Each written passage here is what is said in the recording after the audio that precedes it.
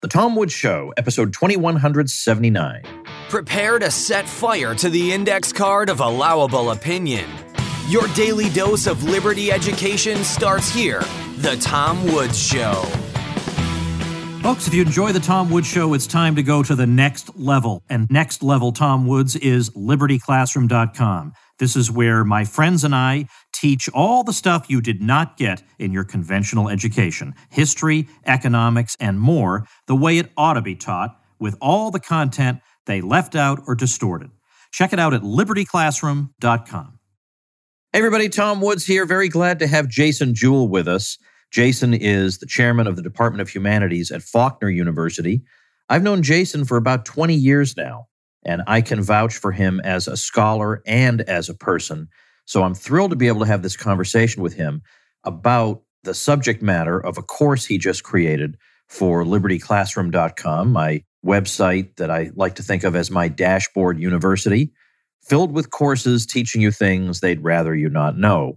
And of course, you can consume them on the go. You can consume these courses at 3 o'clock in the morning if you like, or whenever. They're just sitting there waiting for you to view or listen to them. And this particular course, I guess is obvious from the title of the episode, has to do with the crimes of communism, which people more or less, sometimes they acknowledge them in theory, but you don't hear that much about them. And I think it's important to keep them uppermost in our minds. So Jason, welcome to the show. Thanks a lot, Tom. It's great to be here. Jason, you have done, and I'm sure it was not an easy task at all, but a very, very important thing for the world in creating this course on the crimes of communism. Now, I'm sure there are courses on communism out there, but I'm not quite so sure that there is exactly what you've done in the form of a video course, or of course, we also make available the audio for people on the go. You could just listen to it while you're driving. So it's great that you did it, and it was your idea. I wish I could take credit for this, but this was your idea, and I'm glad you did it on our platform. So let's start off, first of all, with the historical discussion of these sorts of things, because you can find, on the one hand, some fairly credentialed people contributing to something called the Black Book of Communism that lays bare a lot of what went on. But on the other hand, you find, even to this day, somewhat unrepentant people saying that the numbers are overblown, that the West has a vested interest in exaggerating the crimes of communism so as to divert attention from all the crimes caused by capitalism and stuff like that. To what extent did you have to reckon with that in putting this material together? Well, the Black Book of Communism was a very important source for the course. And if anything, what you have said about people saying the West overstates the crimes of communism, I would say it's the reverse. I mean, we've got so many of these regimes that are still in power, even though they have reformed somewhat over the years. And if anything, there's a lot of information still to come out about the crimes of communism in places like North Korea or Vietnam. Obviously, we have a lot of good information that has come from the Soviet Union. When the Soviet Union fell and the archives were declassified to a great extent in the 1990s, a wealth of information came out then. But in places like Cuba, China, there's probably still a lot of information that we don't have about the extent to which these governments repress their own populations. So to an extent, we do have to work with estimates. And you can always say that some estimate is too high or too low. Some of the estimates of the death toll brought about by these governments, they vary pretty widely in different countries. And I try to take account of that in the lecture series to try to give, what I think is a reasonable number for the death toll. But no matter if you take the low end of these numbers, you still got communism being by far the most deadly ideology in world history. And that's something that I never really learned about in my formal education. I don't know that a lot of students get that today, so I thought it was important that we talk about that. You start off, most of the course is a matter of visiting one region of the world after another and examining what actually happened under communism in that place. So, but you start off with foundations. So you got to say a little bit about Marxism and so on and so forth. So based on that material, how do you evaluate the claim that we're being unfair because none of these regimes were real communism? or Karl Marx would have repudiated them or not recognized them as springing from his thought. It is true that none of these states fit Marx's definition of communism. And so I tried to distinguish that. Whenever you had the Soviet Union, for example, the Bolsheviks take over Russia, and they don't say we now have communism. They say we have socialism and we're on our way to communism. So all of the things that they did with the Gulag and the summary executions of people and the war crimes, all of that, that was all in the name of building socialism so we could eventually have communism.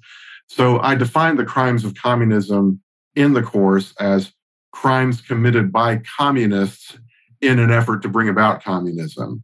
So it doesn't matter whether the regime in the Soviet Union or Afghanistan or wherever was literally a state of communism as defined by Marx.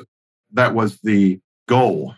So I think it fits. Now, socialism, of course, the definition there I use is the classical one where the state owns the means of production. I do talk a little bit about how self-described socialists have tried to move the goalposts on that. You have a lot of people calling themselves democratic socialists or some other term that in the 20th century wouldn't have been considered socialist. And I actually go through how the definition of socialism has changed in the last 30 years in order for people on the left to try to hang on to that term, even though classical socialism failed so miserably in all these communist states.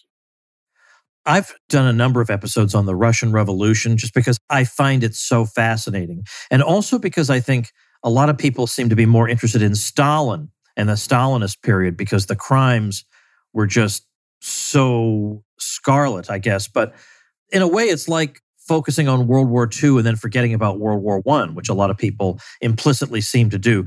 World War I is an extremely important historical moment, as is the Russian Revolution and as is Lenin as a historical figure. So maybe we can start there. I mean, Lenin really led a minority movement. I mean, the Bolsheviks were not by any stretch of the imagination a majority of the public, and yet somehow they managed to have this extraordinary victory. But what do you think about this? It's true. Even as late as October of 1917, as they're about to pull off this revolution, the Bolshevik Party only has about 2,000 members. So it is quite small. And Lenin knew that they were very much a minority, and he wanted to get out in front of the other leftist groups, seize power in such a way that he wouldn't have to share power with anybody else. And then one of the first things that he does when they get hold of the machinery of government is start to purge other leftist groups. So one of the things that occurs really around the world, in fact, you read something like the Black Book of Communism, and for someone who doesn't have much sympathy with socialists, it does get kind of tedious reading all of the details of how these Bolsheviks and people inspired by the Bolsheviks went through these various purges of all the other left-wing groups because they never wanted to share power with other leftists who might have more of a base of popular support in whatever country we're talking about. So it was very important for them not to give the population any other options if they wanted to be on the left. So we've got case after case of large numbers of rival leftist groups being rounded up and either executed or put into concentration camps or discredited or purged in various ways. And that's just one of the facets of the repressive tendencies of the communists whenever they get into power. But it took a while for the Bolsheviks in Russia to get to the point where they felt confident enough. Of course, we've got a civil war in Russia that runs until 1921 after the Bolsheviks take power. And I think the precarious situation that the Bolsheviks found themselves in is that they weren't willing to adopt maybe a more moderate posture that would have allowed them to cooperate with other leftist groups and maybe make a go at forming some kind of government that would have made some kind of changes in the direction that they wanted without insisting on having the whole enchilada and trying to move towards full socialism very rapidly. What can we say about Lenin as a person based on what we observe him doing in these critical few years?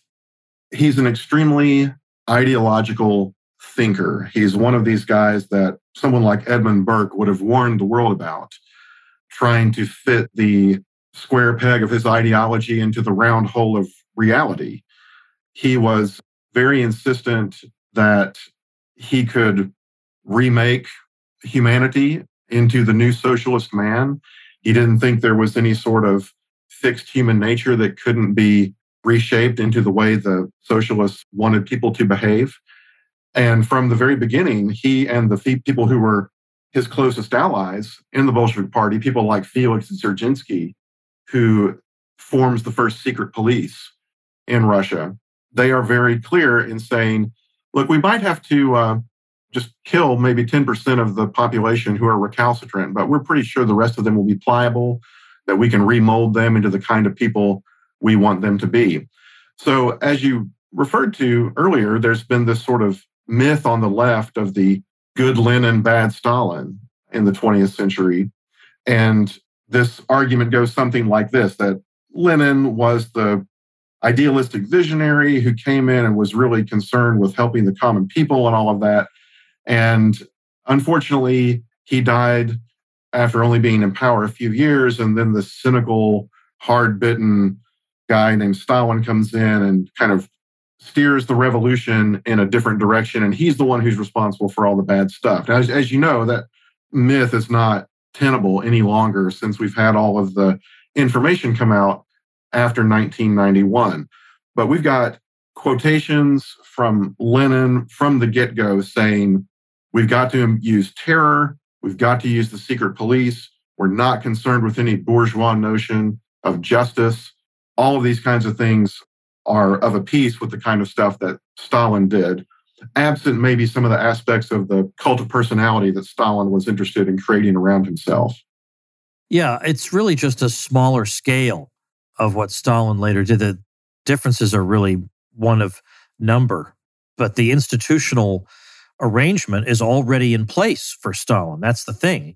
How can you absolve Lenin if you're even going to claim that he meant to prevent somebody like a Stalin from taking power? Well, apparently he failed completely, so that's something worth noting. There's a great book by Richard Pipes I've mentioned a lot. Richard Pipes has a series of books on Russia before and during and after this period. They're huge, but there's a one-volume work called A Concise History of the Russian Revolution for people who don't have that kind of time, and I'm glad he did that. And really what he's portraying in this book is it's like a giant mental institution. The legal system, he says, instead of what we have in the West, where at least in principle, we have all these law books and they have precedents in them, and we at least make some show of consulting them, and there's at least some predictability of what happens. Lenin's view was that all you needed to be a judge was to have a revolutionary consciousness. Forget about being steeped in these bourgeois precedents. We don't need that. We need you to have a revolutionary consciousness. I think my favorite anecdote out of that book by Pipes is they attempted to have concerts for the proletariat, where instead of symphony orchestras, the concerts would be like the kinds of noises that would be made in industrial production, and whistles and whatever, screeches of various kinds. And of course, nobody could make anything out because this is insanity. It's unbelievable what went on. Yeah, Pipes's books are great. I've got one or two of them here myself. One of my favorite sections in, I think it's Russia Under Bolshevik Rule is the title of the volume I'm thinking of. He has an entire chapter on Lenin's war against the church. And in 1921, 1922, Lenin mounted a very systematic campaign against the Russian Orthodox Church in particular. And this was coming on, thinking of his going back decades. He's on record as having said as early as the 1890s, for example, that, famine is a good thing because it will hasten the production of an urban proletariat. It also will decrease people's religious faith. They have a famine that comes through and kills a lot of people. People will lose their faith in God. And so he thought that was a great thing. And then he comes in very systematically in the early 20s and goes after monasteries, Russian Orthodox priests, nuns. We've got records of a number of martyrdoms in that year. 8,000 roughly priests, monks, and nuns murdered by the Bolsheviks. And, more people talk about how Stalin went after the churches in the late 1930s. But as you said earlier, everything was already there with Lenin, and maybe on a smaller scale, but Pipes documents all of those incidents very well, and his books are well worth a read for anybody interested in the subject. Of course, the number of Catholics in Russia was quite small, but Lenin went after them also and was insisting that the churches turn over their sacred vessels like chalices to be melted down and sold off for the purpose of famine relief. And I guess it was Pope Benedict XV at the time said, look, we do not want you to do this to these sacred vessels. So you tell us the amount you need for famine relief, and we'll send you a check and an amount equivalent to the value of the vessel so that you don't need to do this. And Lenin did not even acknowledge this offer because, of course, he wants the humiliation and he wants to assert dominance. He wants to do this. And, of course, the money just goes to buy weapons from the Germans. It's not going to famine relief. Herbert Hoover is trying to do something about the famine in Russia, but not so much Lenin. That's right. Of course, a lot of the people, the Catholics in Russia, were Poles living in the western part of Ukraine. And then obviously in later years, this would have been under Stalin, but after the Soviet Union invades Poland and gets hold of a lot of that land that Russia had lost in World War I, then you see a lot more systematic efforts against the Catholic Church, not just within the Soviet Union, but also in the Eastern Bloc countries that the Russians were controlling indirectly during the Cold War. So there are a number of bishops who are arrested and priests mysteriously disappearing and all these kinds of things going on throughout the 20th century in the places where the communists have sway. And I go into some of those stories in more detail in the series. Folks, let's take a minute to thank our great sponsor, Liquid IV. You get told all the time how important it is to stay hydrated, especially during these hot summer months. Well, people who tell you that aren't just trying to annoy you. They really, really are looking out for what is best for you. Making hydration a priority can help you feel healthier in your everyday life. And one stick of Liquid IV in 16 ounces of water hydrates you twice as fast and more efficiently than water alone. A lot of people use it first thing in the morning or before a workout. I drink it let's say mid to early afternoon when I'm starting to lose a little bit of my punch here over at the Tom Woods Show. And it helps. It's convenient, easy to use, makes me feel great, and it's got all different flavors. And because I am a very sentimental kind of person, I like the flavors that remind me of my childhood. What can I say? So I like Concord grape, okay? I like tropical punch and strawberry, okay? And you're bound to find one that you love as well. Liquid IV is going to deliver to you 3 times the electrolytes of traditional sports drinks, 5 essential vitamins, B3, B5, B6, B12, and vitamin C. So go check it out. Grab your Liquid IV in bulk nationwide at Costco, or you can get 15% off when you go to liquidiv.com and use code WOODS at checkout. That's 15% off anything you order when you shop Better Hydration today using promo code WOODS at liquidiv.com. Let's say, indeed, though, something about Stalin. Let's give the people what they want. Now, Stalin, if you believe current-day polls, and here I mean POLLS, if you follow them, there seems to be some suggestion that a lot of Russians view him somewhat favorably, as the leader of a determined and strong Russia surrounded by enemies. And it almost makes you despair for mankind. When you look at the Great Terror, the purges, the terror famine in Ukraine, which, by the way, the left tries to claim was not deliberately engineered, it just happened and it's been exaggerated and all that. It's very, very hard to make sense of how you could look at somebody like that and say, well, on the other hand, he had his good points. Well, everybody likes a winner. Maybe not everybody, but a lot of people do. And the experience of Russia in World War II with what they called the Great Patriotic War does bring about, even though Stalin has done all these horrible things in the 20s and 30s, the German invasion helped bring about, to some extent, a kind of reconciliation between the Russian people and the Soviet government. I mean, everybody hated Stalin. They hated what had been going on with the collectivization of agriculture, and the show trials and the purges and all of that in the 30s. But when the Nazis came in, of course, they viewed the Slavic people as subhuman. So they treated them absolutely horrifically. And a lot of people were put into the position of saying, well, if I've got to choose one or the other, at least I'll choose the guy who's more like me in certain respects, ethnically or something like that. So there's something of a reconciliation with the Russian people as a result of the war.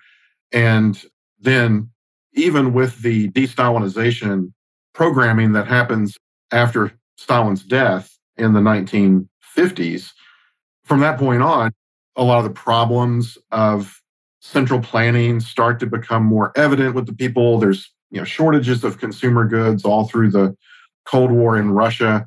And I think for a lot of those people who kind of suffered through the Cold War, and then, of course, the way Russia fared internationally with its loss of prestige and everything after the collapse of the Soviet Union in the 90s, it's not entirely surprising that some people would look back to the Stalinist era and say, well, at least Russia, played a major role on the world stage in those days. And so maybe some kind of nostalgic element helps them to paper over some of those kinds of repressions that maybe they might not have experienced directly, or maybe only members of their distant family had experienced directly. But you're right, it is very disappointing to think that some people are thinking what we really need is a new Stalin in Russia. And so, of course, a lot of people try to associate Vladimir Putin with Stalin in some sense. I'm not sure how all that works. But when you look closely at Stalin's record and the kinds of things that were actually going on in Russia, it's really hard to think that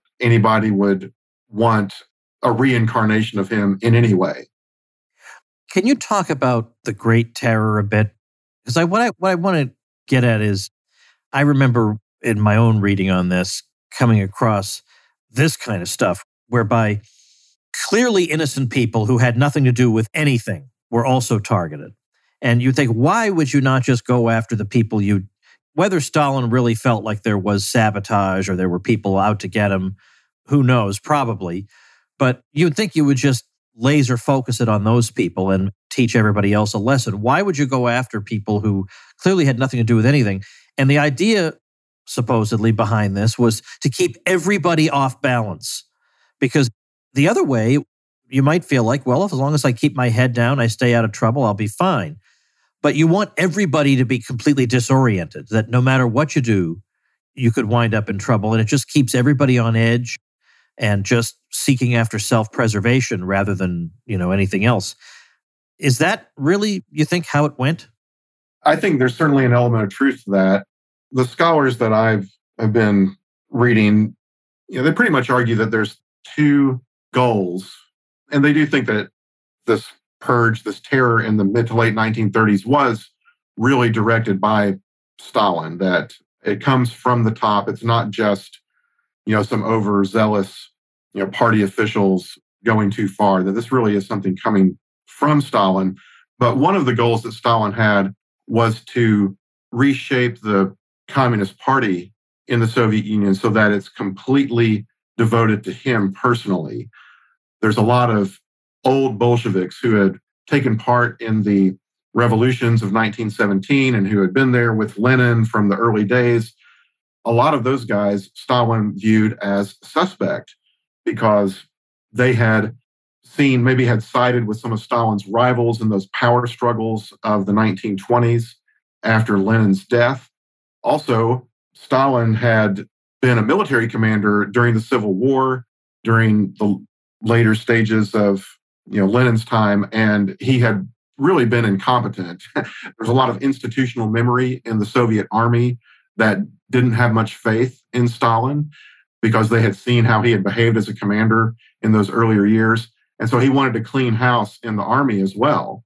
And I run through in the lectures the percentage of top-ranking officers in the Soviet Army and Navy who were purged during this period. And it's something like 90% of the top tier of the officer corps is out after this.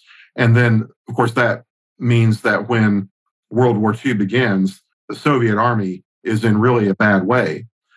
One of the ironies of that is that because there's such poor leadership, a lot of the officer corps at the beginning of World War II are these very green guys who are selected because of their political loyalty to Stalin. They know nothing about military command. And early on, the Russian army fares very poorly. A lot of guys are taken prisoner. And so they suffer in POW camps, German POW camps throughout the war. And then at the end of the war, they're all treated as traitors because they've had too much Western exposure. So they wind up as prisoners because of Stalin's purge of the officer corps. And then they wind up in camps in Siberia at the end of the war because they had to, because Stalin didn't trust them afterwards. So there's several layers of craziness here. But that was one of Stalin's goals, was to purge the party and make it loyal to him personally. So this is where we get, the pursuit of the Trotskyites and all of that, the assassination of Trotsky ultimately in Mexico in 1940. Then I think the other goal there was to, if not keep everybody off balance, at least do a big purge of what at the time would have been called socially dangerous elements in the Soviet Union. So these are people who had any conceivable connection to the kulak class or to old, family connections to old Tsarist officials, or even just people who had been relocated earlier and had left the region that they had been deported to earlier in the 30s. They're trying to track down these people who have swelled the homeless populations of cities like Moscow and St. Petersburg. There's a lot of uneasiness and uncertainty on the part of Stalin that society is getting out of control to some extent because some of these earlier initiatives hadn't panned out the way he wanted to. So that element of keeping everyone in fear, keeping them off balance and unwilling to challenge party control, I think is a real element of the purges. Now, the big historian here, as you probably know, during the Cold War was Robert Conquest, who wrote books about the Great Terror in the 60s and in the 80s. Some historians think that his numbers were inflated. Of course, he was working with information that, before the declassification of all these documents in the 90s. But we're still talking about numbers that are in the millions of people who were arrested or deported or incarcerated somehow, and definitely hundreds of thousands of people executed during the Great Terror. He also wrote Harvest of Sorrow about the Ukraine terror famine, which is very much worth reading also. Jason, let's continue this conversation tomorrow. We'll start doing a little bit of a tour of the world and get a glimpse at some of these places. But Jason's is, I don't know, maybe you're the 29th course? I haven't even kept track anymore. But we have a lot of courses at libertyclassroom.com. And of course, you can consume them anytime you want. You don't have to, be there at 3:30 p.m. or something like that. If you want to listen to them at 3:30 in the morning, you're welcome to do that. The site's been around for 10 years, so it has stood the test of time. There are thousands and thousands of libertarians learning the history and economics they did not get in school at Liberty Classroom. So I actually have, very temporary, by the way, a coupon code for a pretty steep discount on it if you'd like to be a member of Liberty Classroom. You get every single course we have, including Jason's most recent one on communism. Just go to libertyclassroom.com and at checkout, use the code JASON for Jason Jewell. And you'll be very happy. You'll be raising a glass to Jason's name when you see how big the discount is. So, Jason, thanks so much. We'll see you tomorrow. Thanks a lot, Tom. All right, everybody. You know what? Let's forget the whole coupon code thing. Let's forget that. I'm just going to run a discount on the site. No coupon code necessary, but it's not going to be up for very long. So as soon as you hear this, you got to race over to libertyclassroom.com and take advantage of this offer, because I do want to celebrate the release of Jason's course, which you get along with all the other courses when you join the site. So check that out, libertyclassroom.com, and more with Jason tomorrow. See you then. Become a smarter libertarian in just 30 minutes a day. Visit tomwoods.com to subscribe to the show for free, and we'll see you next time. Like the sound of The Tom Woods Show? My audio production is provided by Podsworth Media. Check them out at podsworth.com.